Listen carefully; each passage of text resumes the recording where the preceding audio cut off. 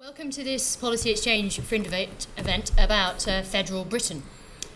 I'm Rebecca Lowe. I'm State and Society Fellow and convener of the Political Thought Research Group at Policy Exchange. I'd like to thank you all for coming. I'd also like to thank our excellent panellists, whom I'll introduce in a moment. But first, let's just have a quick think about what it is that we tasked them to think about this morning. Over the past few decades, we've seen increasingly popular demand for various forms of devolution, whether in terms of the establishment of national assemblies or the embrace of powerful elected mayors. Questions continue to arise, however, about Britain's unusually centralised political power base and the financial and representational imbalances in our system. An answer sometimes posed is federalism, an answer which has gained a new potency following the Brexit vote. Today, we'd like to consider what are the strengths of this suggestion in terms of application and appetite. Does Brexit make the Union more or less secure? What should the UK government control? What would federalism mean for our political structure and institutions? Does the concentration of economic activity prevent a realistic devolution of revenue-raising powers and fiscal responsibility? In 2004, my home region of the North East voted decisively against a regional assembly. Have times changed? And finally, maybe, what does the Uber ban mean for the popularity of the London mayoralty, both in terms of its current instantiation and perhaps the concept as a whole? So this morning we are delighted to have with us Paul Sweeney, Labour and Co-op Member of Parliament for Glasgow North East since earlier this year, and Shadow Minister for Scotland. We also have Lindsay Stirton, Professor of Public Law in the University of Sussex since 2015, previously of the Universities of Sheffield, Manchester, University of East Anglia, LSE, and the University of the West Indies. We're going to give them each about 5 minutes to talk, and then we're going to open it up to some questions. So thanks very much. Paul, would you like to start? Yeah, okay. Well, thanks for everyone for a very early start. I don't know about you, but I'm feeling slightly delicate. But what a way to start the day on a question of the future of the UK. Never a more pressing point, particularly for any MP from Scotland, particularly Labour, one who's managed to make a breakthrough with a 242 majority, overturning a 39% swing in the last election. I think no one in Scotland from the Labour Party has any misconceptions about how critical the constitutional debate has been in the last few years.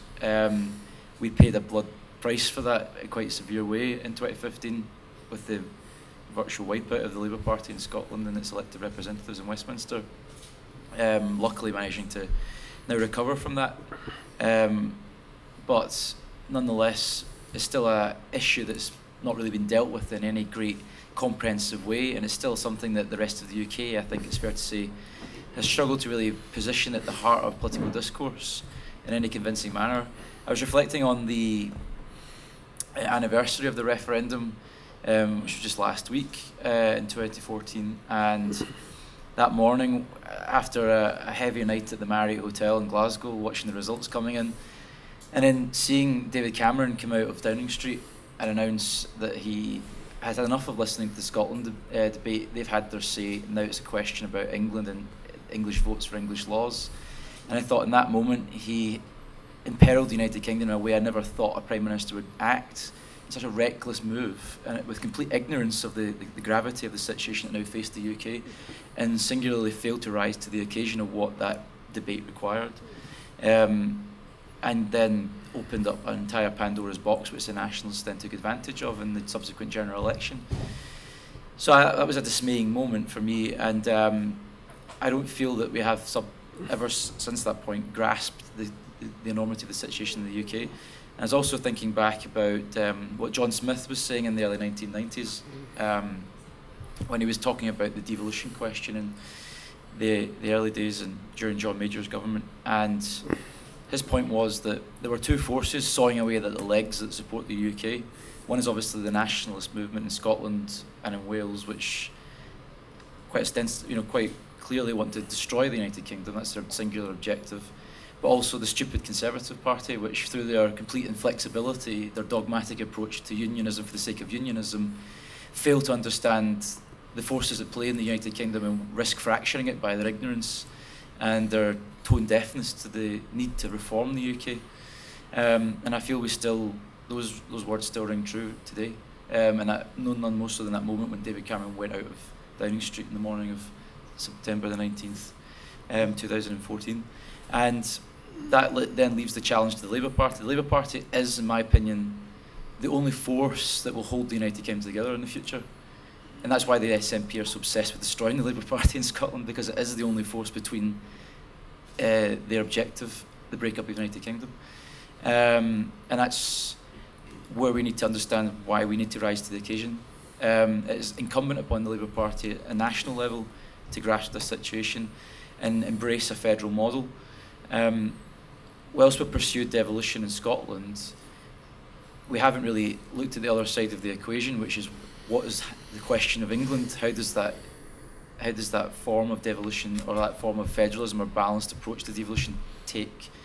We've discussed the idea of regional mayoralties, which have taken root in Liverpool and Manchester. So how do we do it more coherently? 2004 North East Assembly was voted against in plebiscite. Was it really sold in a way? You know, it's almost like the EV referendum. It was never really coherently sold very well. It was never really convincingly presented as a coherent package of reform. And by the same token, no one voted for the current model we have, which is a fairly incoherent mess, actually. And we also seem to take some sort of perverse pride in the fact that the country doesn't have a written constitution, which I think is absurd, frankly. And the more we look at these questions, I think we need to get a grip at a UK level. I've been quite impatient about the Labour Party's progress with regards to the Constitutional Convention that we proposed. I feel that that's something that the Scottish Labour contingent will be pressing much more robustly to move it forward. I know that the IPPR and others have done a lot of work on what form a Constitutional Convention can take. It's, you know, in its most elaborate form, it's something that might cost up to £10 million to run. So it's not necessarily a sort of trivial exercise. It will be a fairly ambitious exercise, particularly for a party in a position of opposition to undertake. But I feel that it's absolutely critical that we have a fully fledged position for when we do enter government. The people of the UK understand what our position is with regards to reform of constitutional structures in the United Kingdom at a root and branch level. That can take a number of different forms. I mean, I've been paying a lot of close attention to the Canadian system in recent months. I was looking at, I was speaking actually at an event last week in Edinburgh with the Royal Society on differential immigration policies for the UK. It's quite clear that there's different pressures in different parts of the United Kingdom, and this is just another example where federal structure would help deal with the issues we face. For example, in 1902 in Scotland, the Registrar General for Scotland was predicting that the Scottish population would be 9 million by 1962, so clearly that never happened. The Scottish population is only around 5 million. But there's a clear urgency in actually growing the Scottish population because we're facing a demographic time bomb where the working age population is due to decline by 25% in the next 30 years. So when we look at the UK's model of immigration, it's clearly not suited to Scottish interests at the moment, and by the same token not suited to the interests of the North East of England and the North West of England either, which face similar issues demographically. So we need to have a regional variation. It's quite clear that that's something that needs to happen, but that's just another example of policy measures that could benefit from a federal structure. There's also the bigger question of when we were discussing the Scotland Act, the SNP suddenly took the view that full fiscal autonomy would be something that would be an objective for them as a result of the exercise. And then they discovered actually that would entail £10 billion of spending cuts in Scotland because they didn't actually face up to the reality that pooling and sharing resources across the UK does benefit regional redistribution to regions that don't generate the same level of capital expenditure, particularly in areas with sparse populations. You know, there's parts of Scotland that have a lower population density than Mali in Western Africa. You know, so there's a huge, and then contrast it with one of those densely populated cities in London. So there's all these questions about how we deal with fiscal policy, with immigration policy, is just two examples that I've set out there. So I think the Canadian model is particularly interesting around a differential immigration system where each province has a managed approach in coordination with the federal government level to manage that, but there's also a high degree of autonomy in places like Quebec to do that. So the more I look at the Canadian system, which was obviously born of the Westminster model of governance and the parliamentary model, it'd be interesting for us to learn from some of our Commonwealth cousins in the centenary of the Confederation of Canada. I think we need to look abroad to learn some of these lessons, and perhaps our speaker might have some thoughts on that as well. I hope that helps to just outline some of the initial thoughts I have on it. Happy to take questions as well. Fantastic, thanks so much, Paul. Lindsay? over to you. Well, thank you very much for the invitation to speak here. We were given a number of questions that we had to turn our mind to, and the one right at the top of the list was, does Brexit make the union more or less secure? I thought, not quite sure where I stand on that. I have thought of playing devil's advocate and saying Brexit is great for the territorial constitution of the UK, but I decided that was too hard, so let me just say what I think. Brexit threatens to destabilise the territorial constitution of the UK. Where will that lead? I don't know. Will it lead to some eventual accommodation that everyone's happy with? Well, possibly, but I don't think that's the most likely outcome. A joint statement of the Scottish and Welsh First Ministers described the EU Withdrawal Act, its provisions in Clause 11 on repatriated powers from the EU, as a naked power grab. What did they mean by that? Well, if you look at the legislation, what you will see is that in the Scottish and Welsh Act, certain matters are reserved, meaning they can't be legislated on by the assemblies or parliament in the case of Scotland. And these include powers that are within the exclusive competence of the EU. With Brexit, of course, there will be no matters within the exclusive competence of the EU. So these provisions will be struck out of devolution legislation. What does that mean? Well, in the normal course of things, if that was all it did, these powers would now be exercisable by the Scottish Parliament and the Welsh Assembly, and hopefully, in a little while, the Northern Irish Assembly. But what actually happens is that these powers will come to Westminster. These powers will be diverted to Westminster. What are the consequences of that? Well, as you can imagine, listening to the statements of the First Ministers, there's a strong chance that Scotland or Wales, or both, will reject the EU withdrawal bill as incompatible with the interests of their areas. There is, for those of you, I'm sure you know this, there is something called the Sewell Convention, now in Section 2 of the Scotland Act 2016. It is a constitutional convention. It's recognised that Westminster, our Parliament in London, will not normally legislate on matters relating to Scotland or Wales. What happens if it plans to? Well, there's a procedure known as a Sewell motion, where the consent is gained from from Scotland or Wales, and with that consent, Westminster can move ahead. Now, normally in the course of things, if a Sewell issue comes up, there's a process of bargaining, negotiation, accommodation, and Parliament will move forward with something that's acceptable to the devolved areas. I don't like to call them regions, countries, the devolved countries. But in this context, in the context of Brexit, is that going to happen? It seems to me there's a strong chance that Scotland or Wales or both will reject the EU withdrawal bill on that ground. It's not beyond imagination that the Conservative government will decide that they are going to move ahead, notwithstanding the objections of Scotland and Wales, if that is given. The convention is such that they are perfectly within their legal power to do so, although they'd be acting out of the normal procedures recognised by the Constitution, that they can legally do that. And then what happens next? And that's, I think, the threat to the Union. When Paul talked about sawing at two legs of the table, I mean, there's the two legs in action. On one, you have forces not interested in protecting the Union, interested in using this for all the political capital they can get out of it. And you should never blame politicians for doing that. We only seem to object when it's politicians with a different agenda to ours, but, you know, just doing it is politics. On the other hand, you've got political forces quite determined, I think, and quite likely to be determined to move ahead with withdrawal from the EU and the EU withdrawal bill without the consent of Scotland or Wales.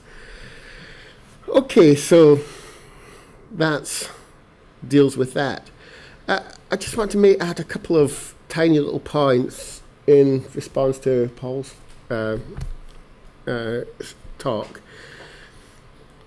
A little historical point. I don't know if anyone remembers. I don't remember, but I looked it up.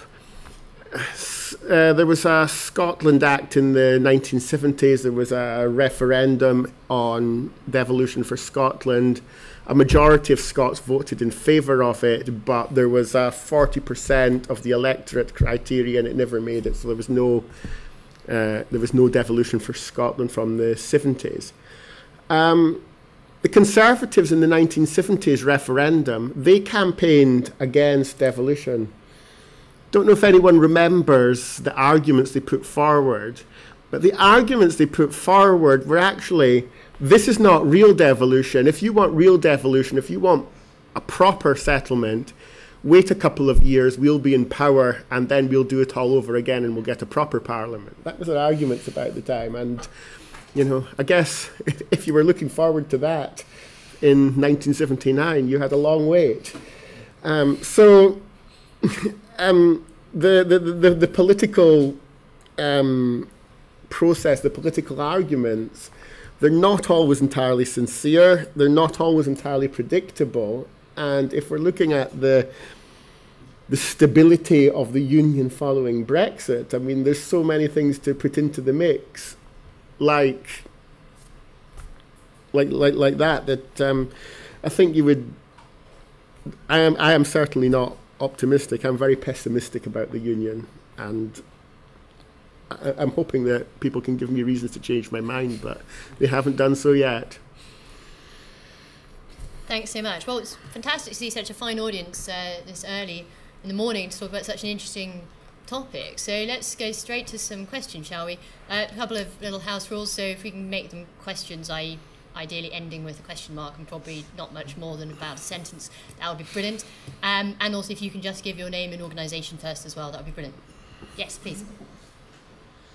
Thank you. I'm Andrew Newman from North Tyneside constituency. I'm actually a local councillor in North Tyneside as well. In the recent years, we've had a big debate about devolution for the North, and the question of regional assemblies has come up again, because at the moment there seems to be a patchwork of devolution for these regions with different powers, different responsibilities, and it's seeming to us that the current devolution offer to the northern regions is more about devolve and cut. Now, we've got a lot more in common with Scotland than we do with London, and we're massively affected by decisions made by the Scottish Government, especially in relation to passenger duty tax. Newcastle Airport is going to suffer massively if we don't have that type of power. And I'm wondering, in your vision of federalism, is there room for strong regional assemblies with similar power to the Scottish Government, or would the regional assemblies have power but not as much as what a Scottish Government would have or a Welsh Government would have? It's a really interesting point. I get quite impatient about all of this because I almost want to jump to the end of this Constitutional Convention, because I can almost see what the end state would be, what good looks like in all of this.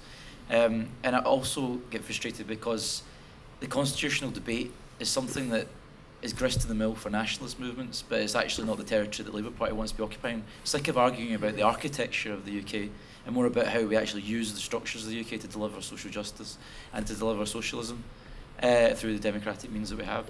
And I think we can better deliver that by a more rigorous and more comprehensive approach to how this architecture is formed. But I'd like us just to get on with it. You know, we've been sitting talking about constitutional conventions and defining federalism in a nebulous way. I think the average guy or woman in Newcastle or in Edinburgh or Glasgow, when you talk about federalism, I think it's quite a technocratic point. They're not really going to. It's not something that's going to set the hell on fire with them. But nonetheless, it's a critical thing we need to deal with.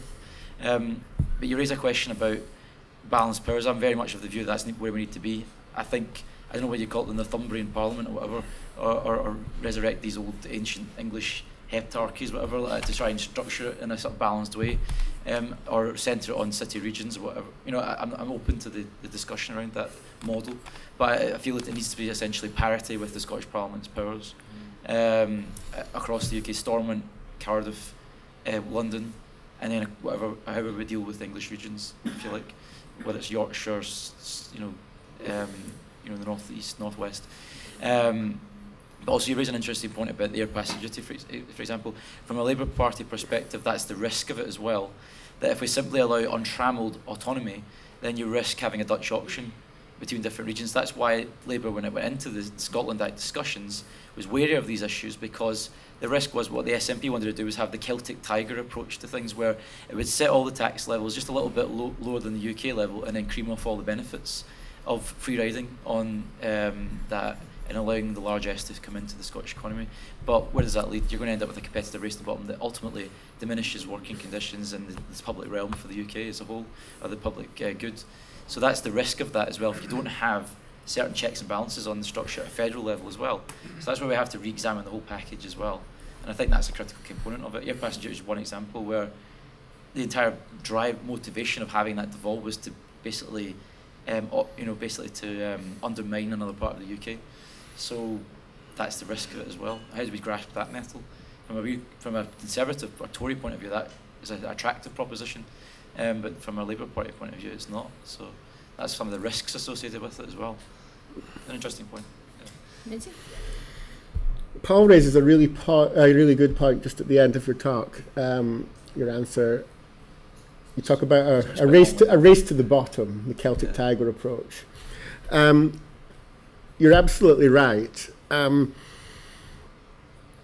It's easy to, Scotland could use its tax raising power to set taxes just a bit lower than the rest of the UK, would presumably get an awful lot more business, investment and jobs by companies within the UK settling in Scotland.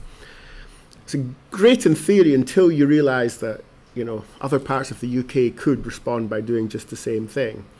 And the phenomenon of a race to the bottom is well known. I want to expand on that though a little bit. In the US, they call this the Delaware effect. Large percentage of US corporations are registered in the state of Delaware. Why? Because company law reporting requirements in Delaware are minimal, as are corporate taxes. It's a good deal if you're a US company registered in the US to choose to register in Delaware. The obvious question that therefore arises is, well, why doesn't every US corporation register in Delaware? Why does Apple go to California? And there is an argument. There's an equal and opposite force out there. It's called sometimes the California effect. And the California effect is that California as a state has the highest standards of vehicle emissions regulations of any US state. All the other US states imitate California and vehicle emissions. No automobile manufacturer doesn't want to sell cars in California, so they'll all comply with California standards, whether they're manufacturing in Detroit or anywhere else. So, so far so good. And this is where I think I want to take issue with something you said, Paul. And I feel your frustration when you said you're interested in you're interested in seeing how we can use the structures that we have for good, rather than always seeking to argue about what structures we should have. And as a matter of practical politics, that is good politics, I'm sure. But the fact is that the institutions matter. Getting the institutions right is essential to getting the policies right. That's a fair point. I've got a friend who's an economist at Queen's University Belfast. He's an economic historian, actually. And his field, he calls it these days, is devolution economics, which, you know, is a good phrase, but really he's just doing economic history like he always did. He's looked at the history of devolution of the economy in Ireland, including the Republic and Northern Ireland, since the 1920s all the way up to the 1970s. And he says, well, economists tell us about all these benefits of devolution, you know, tax competition, services competition, and all the rest. But all these accounts leave out the vital fact that if the institutions aren't working the right way, you know, behaviour won't follow, and, you know, the policies won't have the right effects. So I mean, I'm happy for our politicians to be working on our policy. That's what, you know, they're for in a way. But the getting the institutions right and the economic and social and other benefits that follow from that are huge. So set in those terms, you mentioned £10 million for a properly run constitutional convention. Cheap, if you think about the benefits of getting the right scheme on that, cheap at 10 times the price. Yeah. I don't want to be the fundraiser for that scheme, but, you know, I'd happily sign the cheque once the money's there. Yeah. No, I absolutely agree with you. I'm merely impatient because I know that where we need to be, and I recognise the importance of the institutional structures, but I just feel that we should just get on with getting that developed. I just feel we've been dancing around this issue for too long.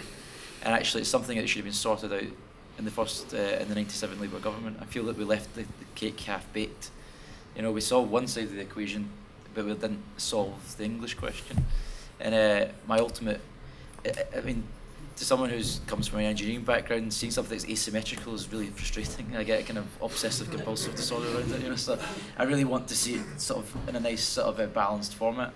Actually, I visited Washington DC for the first time just after the referendum in Scotland, and I was struck by how the whole architecture of that federal capital and the way it's built actually reflects all the virtues of the idea of rebuilding the Union after the Civil War, and how it presented, and how even in the physical fabric of the city, this whole idea of a virtuous union and an ever more perfect union, and how celebrated in that fashion. I think actually it's a wonderful concept, and it's probably the greatest achievement of Enlightenment thinking, actually, the American Constitution. But I think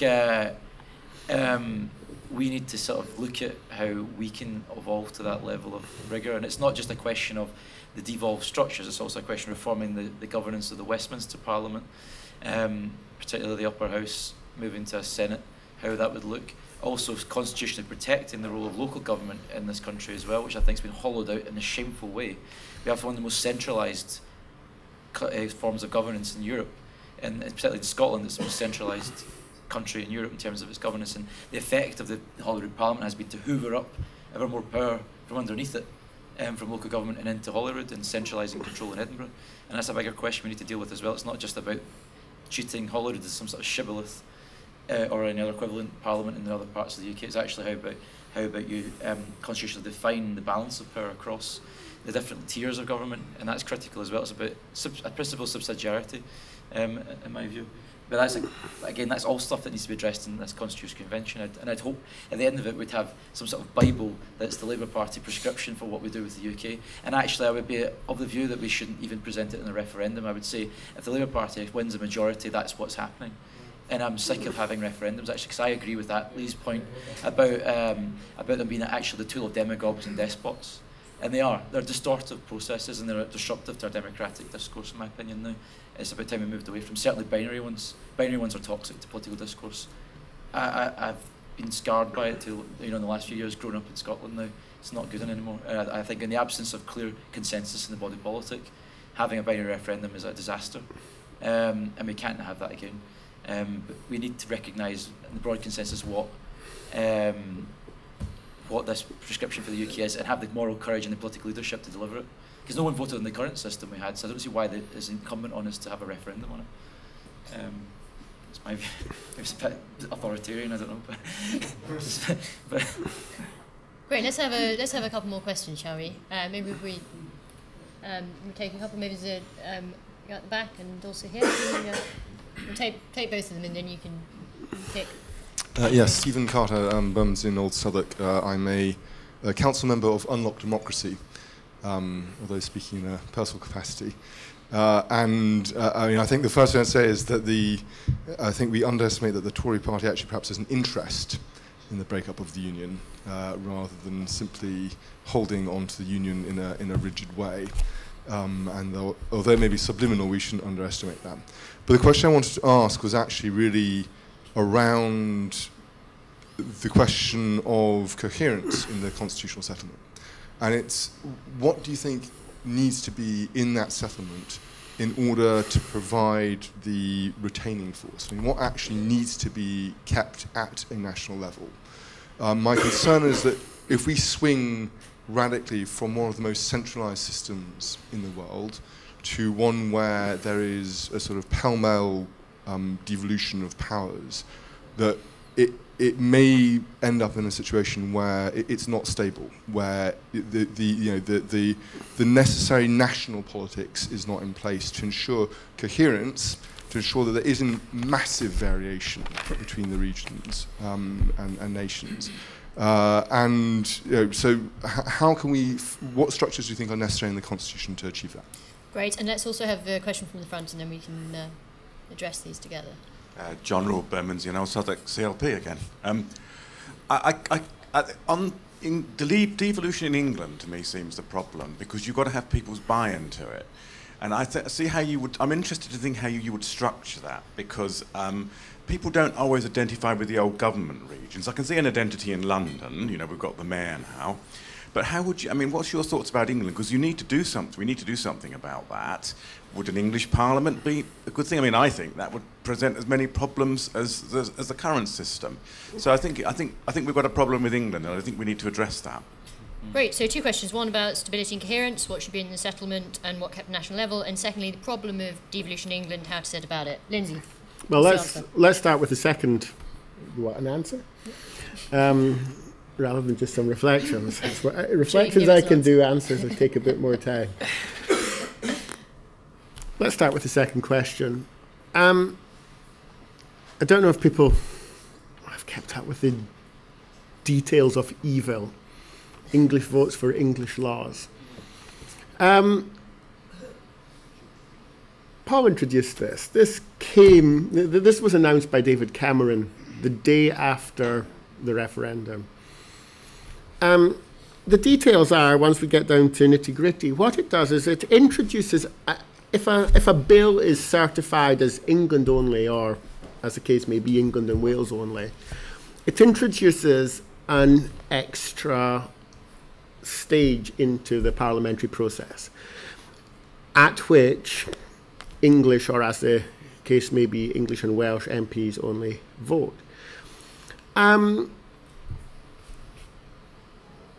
Consider what this does. It's not England legislating for England. It's not. It is an extra stage in the proceedings in which English MPs have a veto. And David Cameron's motivations, I'm pretty sure here, were entirely instrumental, but the proposal itself isn't entirely without principle.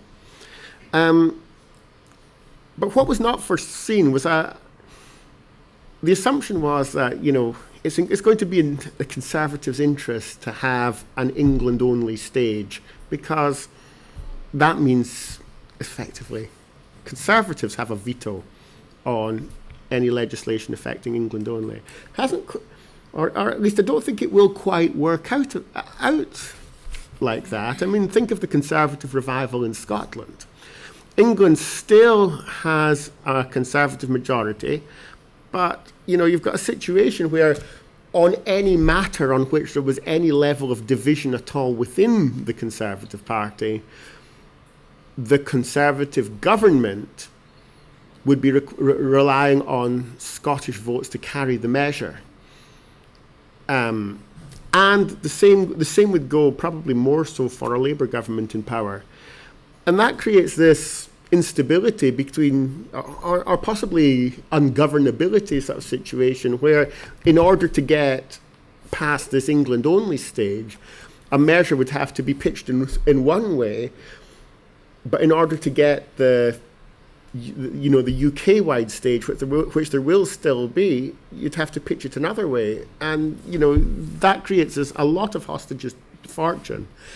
So if we're talking about problems or how would that work out, I'm not looking for something that's brilliant here. I'm looking something that's an improvement on the present situation, and I can only imagine that a devolved England Parliament would be an improvement on the potential problems with that situation. Let me say something else. I lived for about a little over 5 years of my life in Yorkshire, so I still read the Yorkshire Post from time to time. A few weeks ago, we had Yorkshire Day. Every mayor in Yorkshire, every local authority leader, except, I'm sad to say, Sheffield, which was in fact my home, every other local authority leader in Yorkshire signed up to Yorkshire devolution. And I think that's absolutely brilliant. We've got an area that does have some kind of regional identity.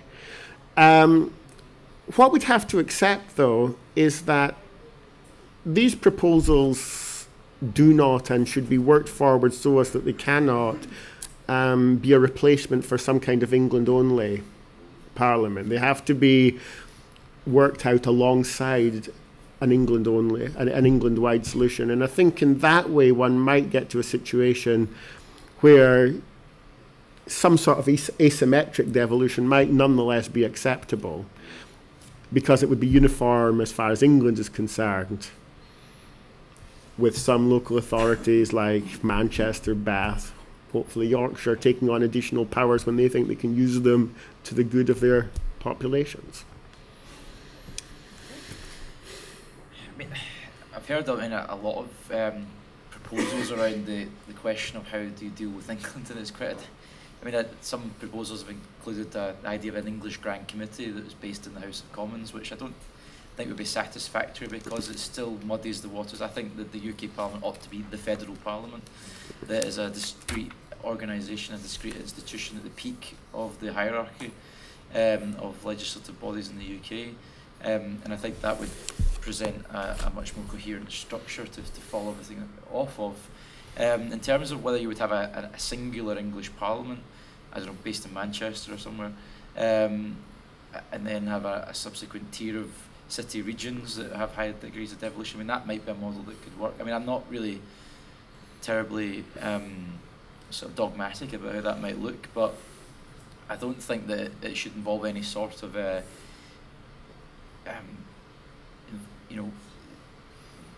would you say, sort of dilution of the Westminster structure. I think the Westminster structure has to be a discrete federal parliament, and that has this clear identity as the British federal parliament, and then whatever subsequent devolved model works for England would work as a separate institution. I think that has to be key for that, because then it opens up the question of domination of that federal parliament by one constituent part of the UK, and I think that would be problematic in the longer run. And again, it opens up the opportunity for voting reform in the UK as well through that model, introduction of a proportionate system.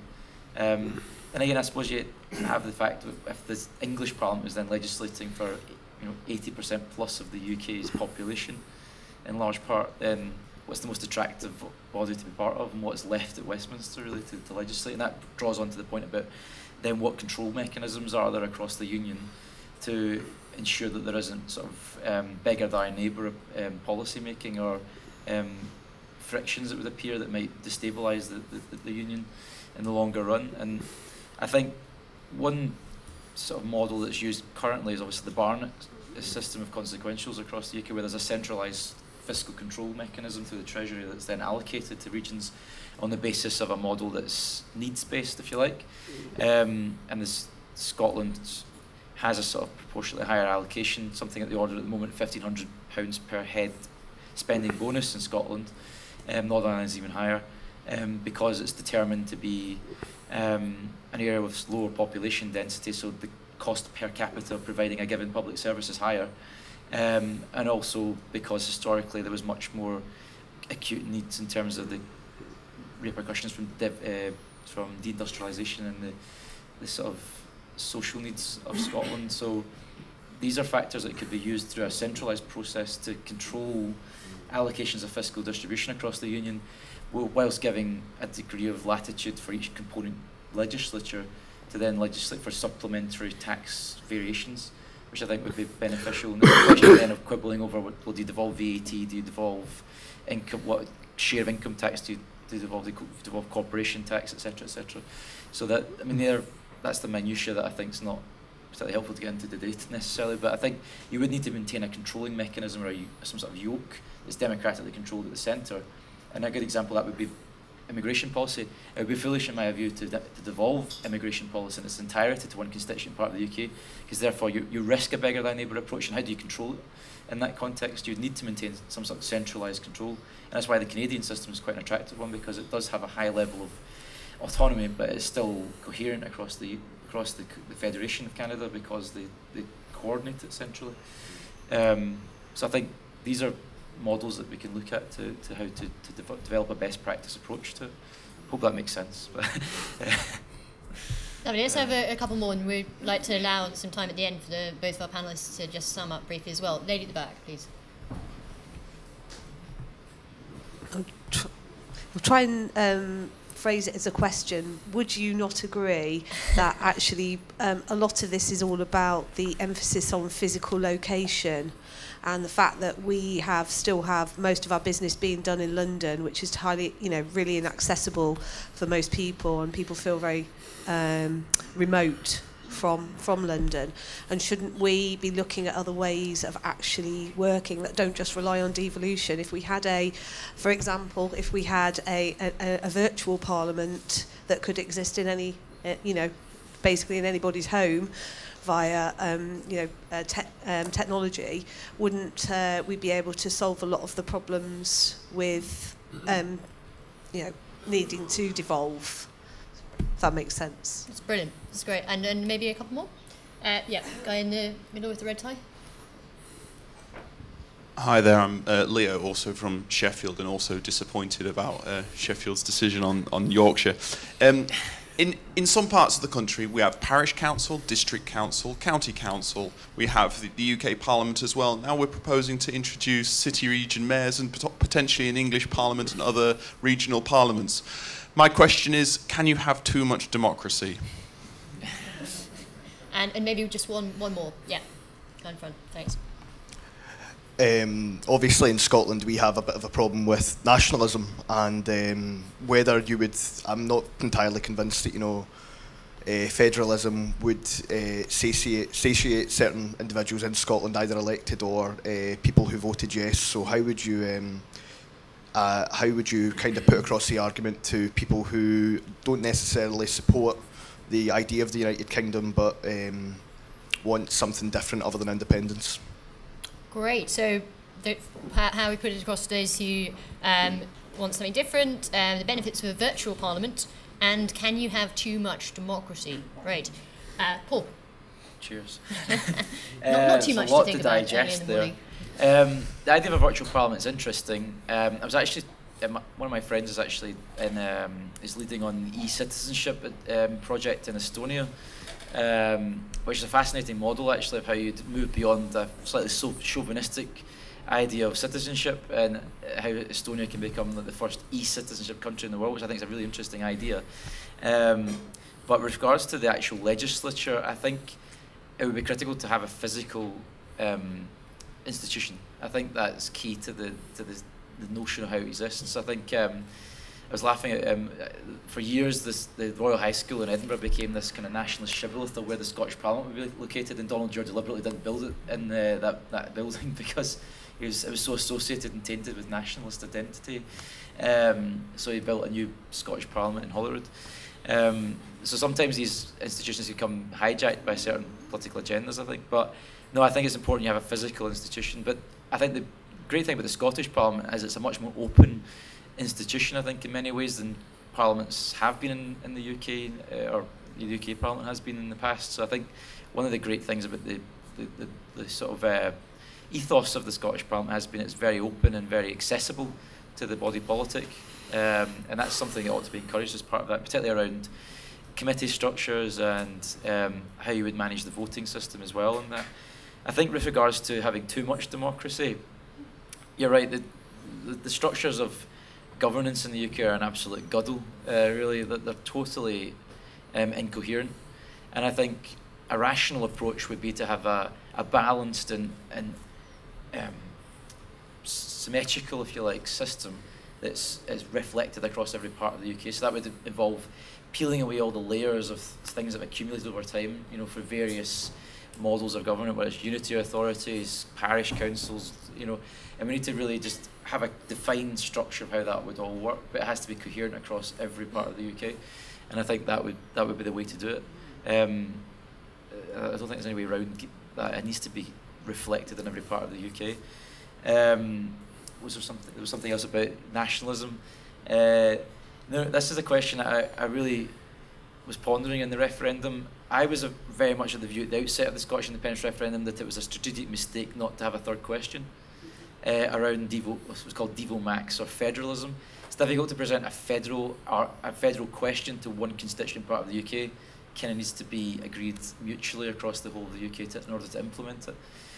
But nonetheless, my view was that the Labour Party doomed itself in Scotland. It wasn't really in its gift, to be fair, but the binary nature of that referendum crushed the Labour Party's scope to offer a positive and visionary approach to the future of the country, because the Electoral Commission determined that it had to be a yes campaign and no campaign, and they had to present unified arguments, and it basically led to, you know, lowest common denominator argument about a risks-based argument for staying in the union rather than a visionary reason for staying in the union, or a reason why a unifying purpose is there. And I think that was a strategic error that crept in, and I was of the view that many of the Liberal Democrats and the Labour Party were arguing for that there should have been a third question, where there was an opportunity for people who were in favour of the UK, not necessarily for a dogmatic Tory unionist reason of nationalism, just a different form of nationalism, but actually for a unifying purpose that was a social one, and a socialist one, or to achieve solidarity across a greater body politic. And that would have been an opportunity for us to have made that argument for Devo Max on that basis. And I think the referendum crowded out that opportunity. But I don't think the argument's unvalid, because I think the settled will of the Scottish people is actually to be in the United Kingdom, and it's to be in the United Kingdom that's reformed. I don't think there is a structural majority, or there ever will be a structural majority in Scotland for independence.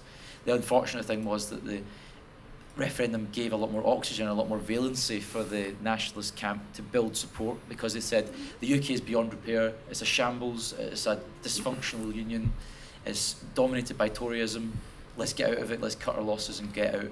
You know, and that's why they're able to shut down so much of the opportunity argument that we could have been making.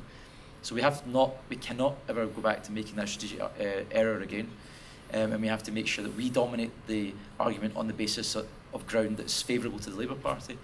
You know, it couldn't have been a more perfect storm for the SNP in 2014, and they still screwed it up. So I think we had to learn the lessons of that mistake in 2014 referendum, how that was conducted. It imperiled the UK in a totally reckless way, and it's another symptom of how David Cameron, in my view, will go down as the worst Prime Minister in British history, because he's put the UK at risk in a manner that no other Prime Minister really has, through such sheer ignorance and recklessness and a sort of metropolitan aloofness from the whole thing that was really going on in Scotland at that time.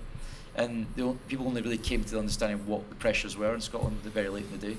And I think that's something we need to take cognizance of going forward.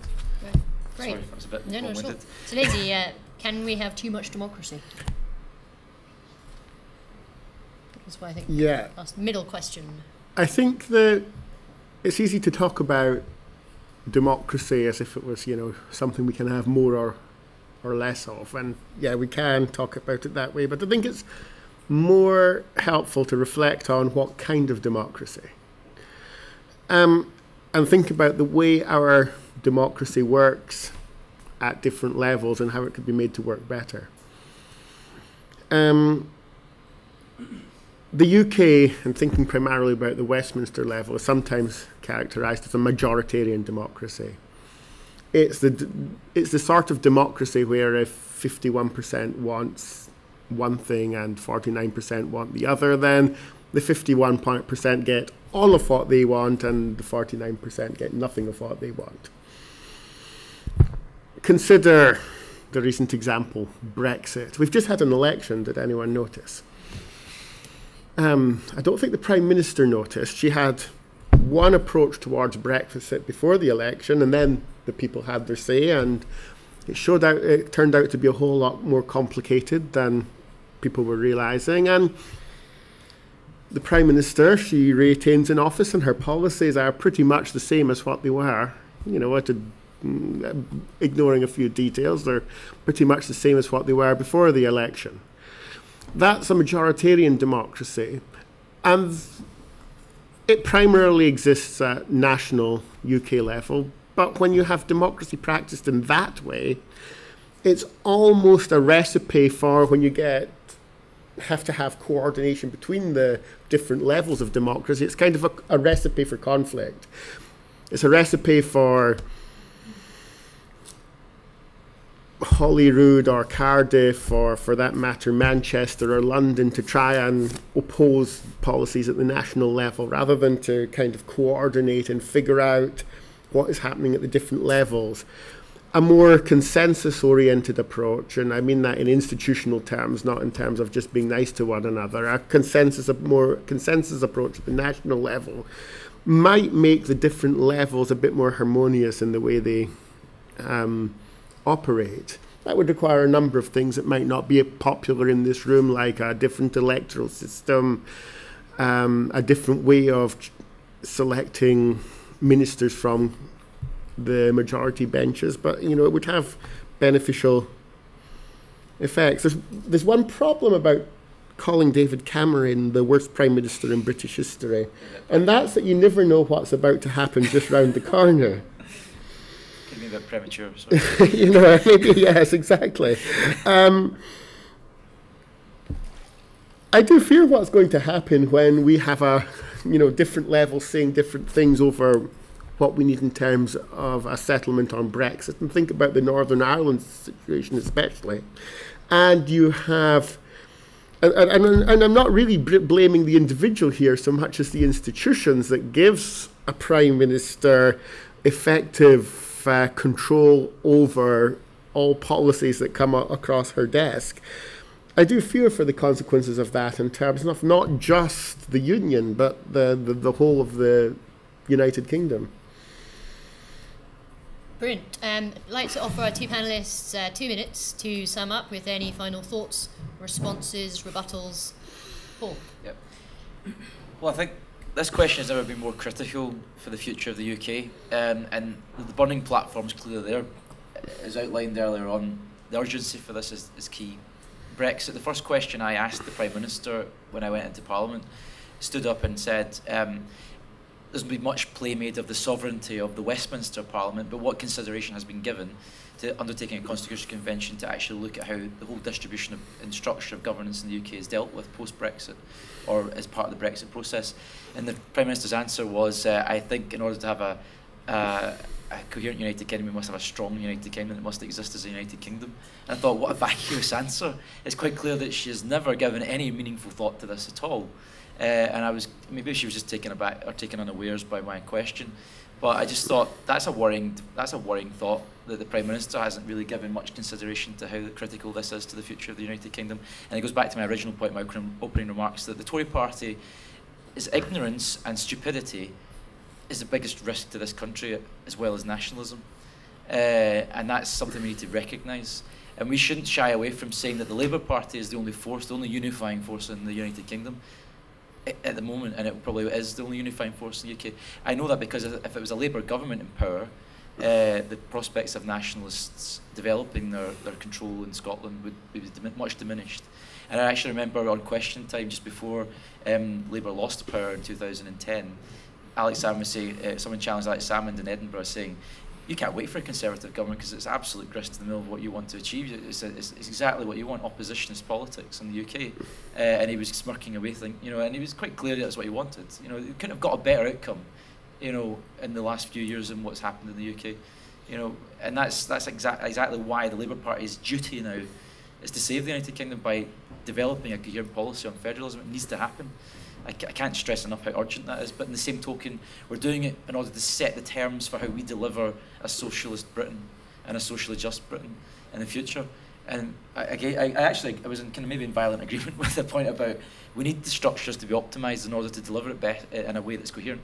And that's why we need to get this, we need to get a grip of this once and for all, structure it in a way that is meaningful and coherent, reset the United Kingdom for the new century ahead, and make sure that we're ready to rise to that challenge. And that's where I think we need to get a grip of it. And we need to move it forward with pace and vigour and ambition for our country. And that's what I'm hoping to do as an MP in the coming months and years. Thanks. Thanks, Paul. Lindsay. A final note, and I would like to make it, this should be a general point, but I'd rather like to defy convention and make a more specific point, and that's about the obvious fatigue of referenda in this country. And I'd like to conclude by, just compare the two referenda. Compare the Scotland referendum with the EU referendum. They were, to my mind, quite different beasts. They were different, I think the Scottish referendum was conducted with a degree of responsibility. I know Paul will agree with this, a degree of responsibility on all sides, relatively. There was a relative parity of information, resources between both sides, and there was a well thought through plan for what would happen either on a yes vote or a no vote. Had the result been yes, what would have happened is it would have launched a process of negotiation between the Edinburgh and London governments. After a process of months or a little bit over a year, there would have been a further referendum, and then we would have got to decide whether Scots liked what was on offer. During which interim period, all sides could be marshalling their arguments and considering the merits. What we had and this is why, maybe the worst Prime Minister in British history comment is well justified. Think of the European Union Referendum Act 2015. First of all, it didn't even say that if there was a yes, a leave result, then the government could engage Article 50 to leave the European Union. We fought a Supreme Court battle over that one in Miller judgment. Totally unnecessary, of course. Parliament could have either solved it in the 2015 Act itself, or any time after the referendum it could have introduced legislation giving it that power. It wouldn't have been particularly controversial. No thought to whether there was no thought in the 2015 Act to what would happen if there was a leave vote in terms of should there be another vote at the end of it like there would have been in Scotland. These things were just unplanned. Now, I appreciate referendum fatigue, particularly after the EU referendum.